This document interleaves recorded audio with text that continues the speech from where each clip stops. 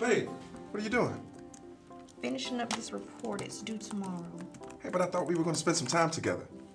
Yeah, and we will when I'm done. Then why did I stay at home? I could have been hanging out with the fellas if you're going to work all doggone night. Can I just finish this, please? All I'm asking you for is 10 minutes. It's 10 minutes, John. Work, work, work, work, work. Work always comes first, right? My work pays the bills, doesn't it? What is that supposed to mean?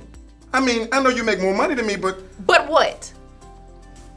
Look, I'm not trying to discredit you and how much you bring in or how much you don't bring in. All I'm saying is, I need to finish this report today. You know what?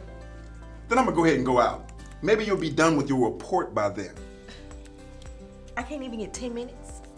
That's all I'm asking you for, John. 10. 10 minutes. 10 minutes turn into 20, which turns into an hour. We've been through this before, and I'm sick of this. Well, fine. Go on out with your little boys and have fun and act single. You know what? I will.